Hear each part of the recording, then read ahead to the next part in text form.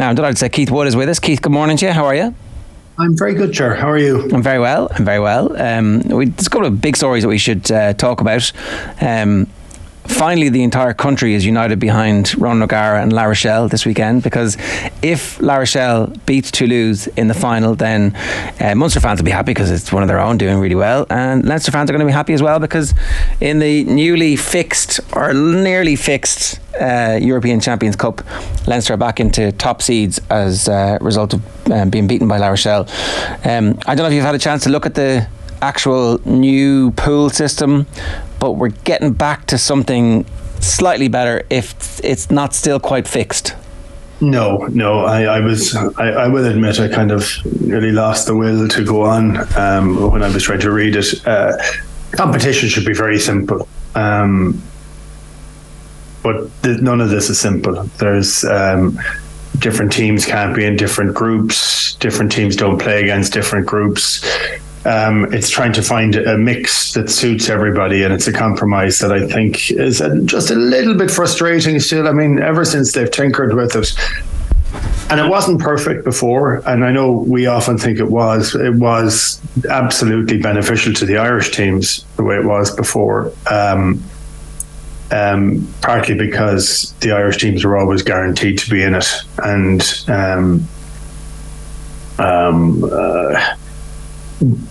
by playing it every single year, you get used to it and you understand it a bit more. And it was different then in almost a pure meritocracy for the other teams. But now there's so many teams that are in it. It is chopping and changing consistently. They haven't it right, I think, but I think they need to get it right over the next couple of years just to try and have it where it is seamless. No, and the reason I say that previously it wasn't right, there were a few dead rubbers and there was a few French teams who didn't take the games seriously enough. But in the last year, teams didn't take some of the matches seriously enough because they didn't have to. They could have qualified by winning one match pretty much. So I think this looks a little bit better, but it's a work in progress. Definitely a work in progress. There's going to be a seeding system on the basis of different teams playing each other and results, and it's kind of difficult to see exactly how that's going to end up working out. Whereas previously you had two teams coming out of groups. Now the issue there was that if you got drawn with one of the Italian sides, it was a routine 5 points, and that ended up skewing who got home advantage. The Italian teams aren't automatically qualifying anymore, and the main problem is that they've taken out a couple of rounds, and rugby is the only sport where the European competition is getting fewer games than the domestic competition. It does feel as if they still quite haven't worked out the whole economics of, if we play more big games, we'll get more people to come to them, and we should be generating more revenue off the back of that. Well, look, when we start talking revenue, which I think we're going to discuss a few other parts, for the Premiership and for the French Championship, they don't get paid as much money for European. It isn't as valuable for them. And for the elements of this that are a business, there's a large requirement for that to be the case. But I think it's all going to change within England anyway, with the English Premiership going to be down to 10 teams. Should they automatically get the same number of teams into the competition? That doesn't seem right either, because it's supposed to be meritocracy, but it's the top 8. So that's top 8 out of 10 seems a little bit top heavy. Look, I just think I think this year, I think the World Cup will take over a huge amount of concentration. And I think there'll be an awful lot of back-channeling conversations to try and figure out where rugby can go at the present moment in time. And at times we seem, it's funny, I've looked at a couple of the notice boards, and people seem to be saying, well, look, Ireland's in great shape, and almost glorying in the fact that other teams are going, or it's not as good in England, or elements of that.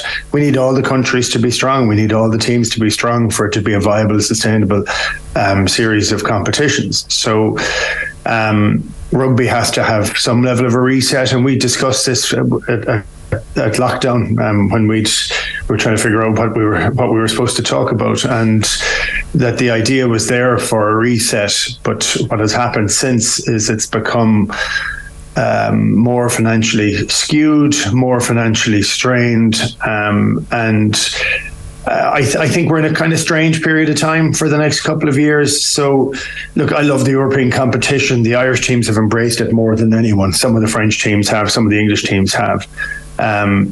There is a financial model. There has to be through Europe, and with Europe, it is.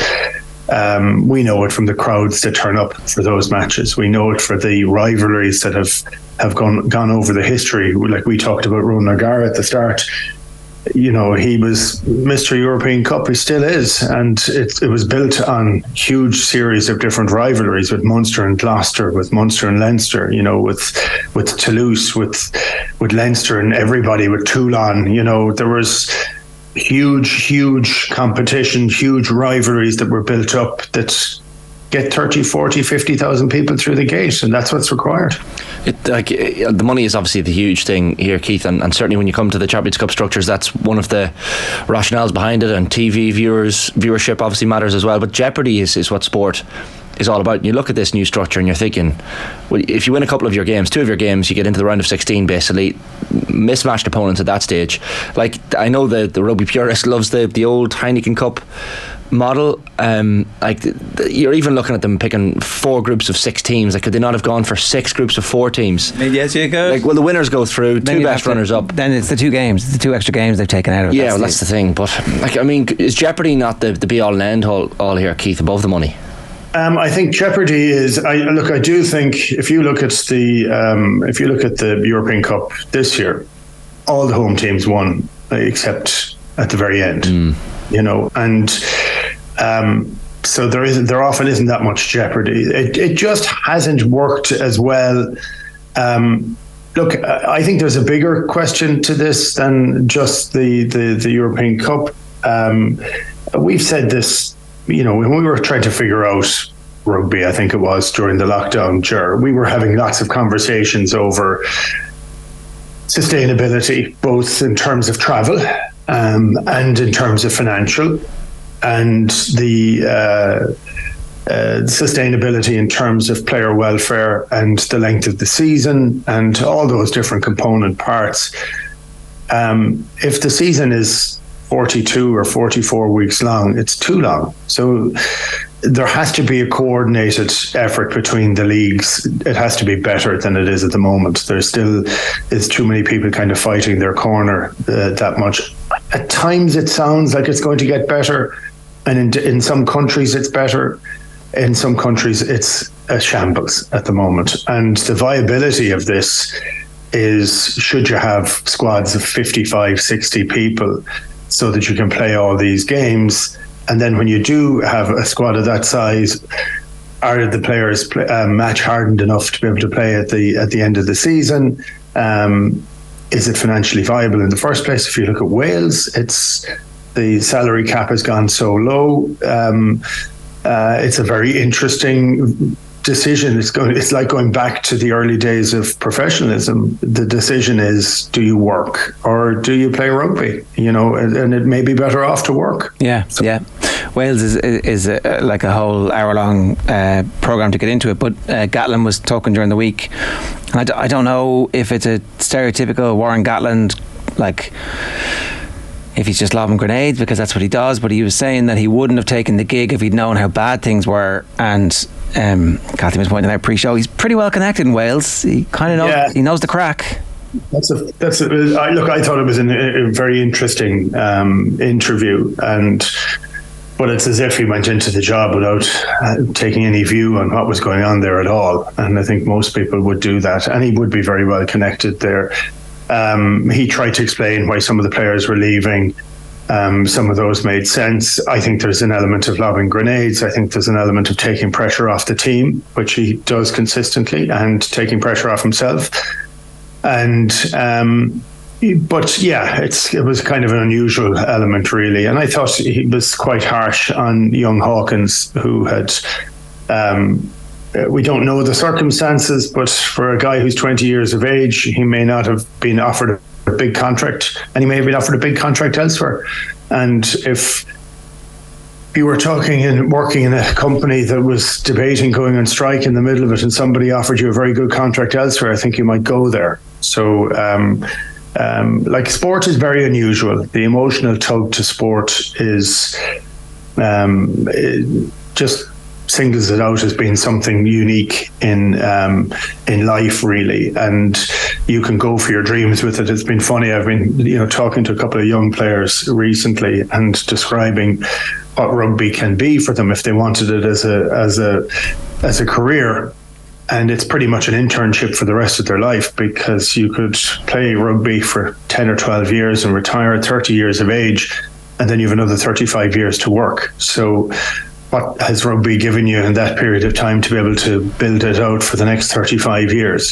So you can start the rest of your life a little bit later than you normally would. That's a way of looking at it, because it's so fraught at the present moment in time with injury, with financial concerns, with the potential of clubs. Like, any person who signs on with a club and suddenly they go out of business, that's a pretty horrendous situation. But we know it happens all the time in real world. Yeah. Well, let's talk about London Irish then, because that situation has just happened. We were speaking to one of the players recently, and he was bringing up I think it was Declan Danaher, whose wife also was an employee of the club, and they have a young family. And these are the stories that you don't think about when the headline stuff and the club and the debt and whether or not they're going to be able to play next season. But then that collapses, and all of a sudden that's all that's left is the stories of the staff who are working there. We'd spoken before about whether or not it was the right thing to do for the IRFU to get involved. Notwithstanding their difficulties, they had been we're told from the Telegraph, certainly it's mostly the English rugby journalists reporting on this, that there had been some preliminary discussions around potentially saving the club as a championship club involving the IRFU. I thought it made sense always. I know you'd have to make the money work, but I'm sure that there are very smart people who would be able to tap into the Irish diaspora in London, very high net worth individuals over there, who you could build as a bridge with Irish rugby. So I don't know, what's your feeling about this whole thing now? Yeah, I think London Irish moved away from its Irish roots when it moved to Sunbury, and I think that kind of moved away from Sunbury out to Reading, and I think that kind of broke some of that link. If you look at the team at the moment, there are very few Irish involved in it.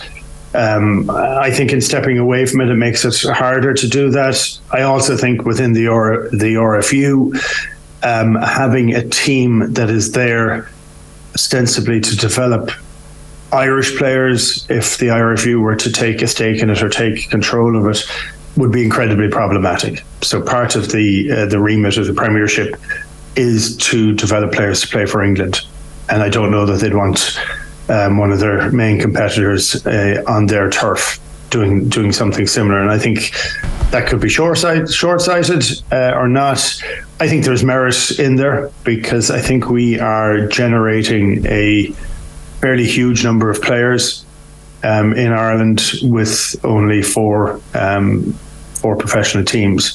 So look, I do think there's merit in it. Of course I do. And I do think like one of the first games I played with Munster was against the Exiles in London Irish, and it was a mixture of the two of those, and playing with Gary Owen over there with him back in the early 90s. So it is a long, proud history, but I don't think you can just talk about London Irish. I don't think it ends at London Irish. I think there's a lot of clubs under pressure.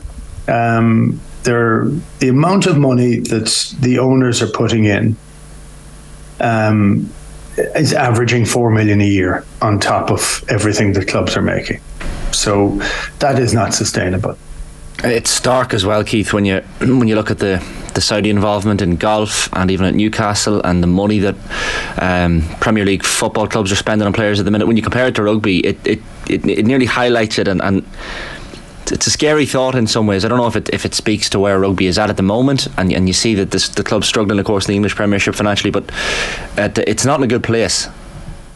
No, and I don't go for the comparisons. I don't think I think they're big sports, and I think at times we try and drive the idea that rugby is as big. It isn't. It's a complicated game. There's been a huge amount of tinkering with the laws over the last number of years. And even when we're talking about qualifications for Heineken Cup or European Cup, or who gets out of what group or where or who plays who, football is incredibly easy. The laws are pretty simple. Rules in soccer. The rules are simple. It's easy to play. No, great players make it look very easy, and they can. Great players can bring the game to an entirely different level, but it's a simple game that everybody can go and play. Rugby isn't that, and rugby still is niche. It's very big within the areas that it is big, if that makes sense. So within the established countries that play it, and it also is a very attractive commercial venture for sponsors. But it's an incredibly attritional game. And so the idea of playing for the whole year means you need much bigger squads. I think we're at a really strong inflection point. I'm not giving any solution here. I think we said recently that, the game can't afford to pay the salaries it's paying. But I don't know whether players should play for less than those. It's one of those absolute impasse where if you have someone who's on a couple of $100,000 a year and you say that's a good salary, that's great, and the next salary is 50,000, is it worth it then? That becomes the question. It was the question that was there at the start of professionalism. It actually has come back to that point again. Another question, Keith, is: have we missed a trick with Jean Klein, or is it all nice and relaxed? He's obviously gone off to South Africa. Is it mind games from Rassie Erasmus? Is he trying to get in our heads? I think that would be probably overstepping it a little. I know, Ger, you asked me a question about John Klein, about how he played a couple of weeks ago and whether he'd get into the Ireland squad.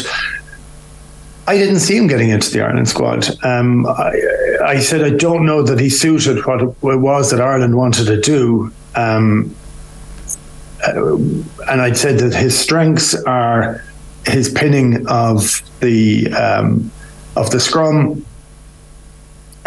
his huge work rate, which has become huge. I have to say, his amount of his tackling, his work in the maul. He's constantly he's in every ruck. He doesn't ball carry as much, and I think he's better without ball carrying much. And I think he fits into the South African system better than he fits into the Irish system. So I wasn't certain he'd get into the squad. I was very surprised to see him go into the South African squad, and that change in law was done and designed entirely for Tier 2 teams. It was actually the case in point was Issa Nasewa, who played 15 minutes for New Zealand and then never got to play for Fiji afterwards. He was a case in point. And with so many teams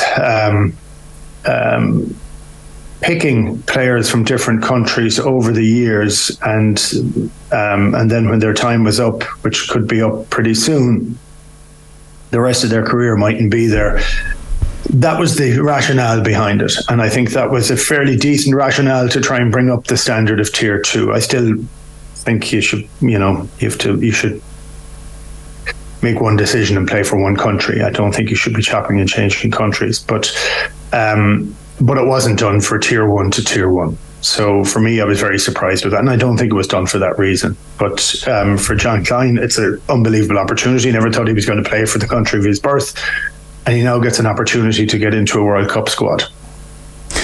Richie put a clip of Rassie talking about it on Rugby Daily yesterday, and he was basically making the point that in all the tournaments they've played and in the big test series that they've played, they've run out of locks. And he talked about Lou Diego getting injured in a World Cup final, and he talked about somebody else. I think they still don't know about Etzebeth, whether or not he's going to be back, and just made the point that the way they play is very attritional and they need loads of locks, and he's a massive guy and they'd worked with him at Munster and they really like the cut of his jib. So I thought that he wouldn't make the South Africa World Cup squad, but he probably will get some game time in the Rugby Championship, or whatever that tournament is called these days. Yeah. And I do think fair play to him for taking advantage of the rule change when it was clear that he wasn't going to play for Ireland. And Razzie said, in fairness to them, that they voted against the rule change, but that once the rule change was made, how can we benefit from this, was his words. And that's the ruthlessness of big time professional sport, right?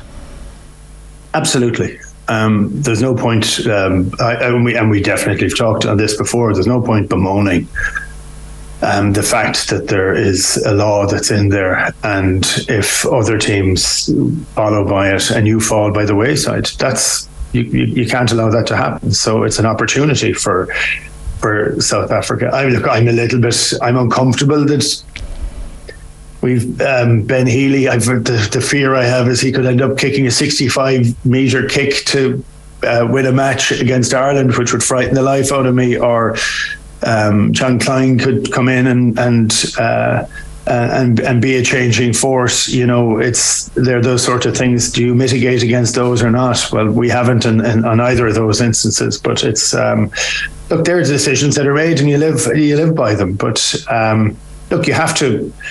The laws that are put in there for a reason, and coaches their ability to exploit nuance in law is what makes them good coaches. Yeah, whatever they can at their disposal. I mean, that is a harsh reality of professional sport. One last thing I just wanted to ask you about was the passing of Paul Rendell. The judge.